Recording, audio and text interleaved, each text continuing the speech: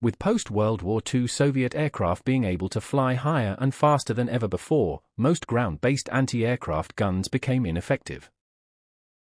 To adapt to this, the British sought to increase the effective ceiling and fire rate of AA guns with projects such as Green Mace, starting in the late 1940s. This project investigated the feasibility of high-explosive fin-stabilized discarding-sabot projectiles fired from autoloader-equipped smoothbore cannons.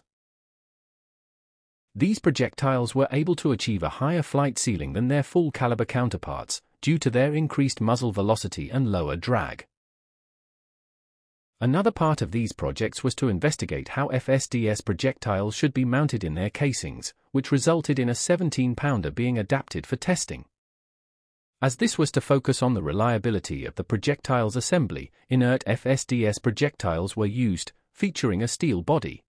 For the sake of the simulation, the body has been modeled as high-quality projectile steel, with an estimated muzzle velocity.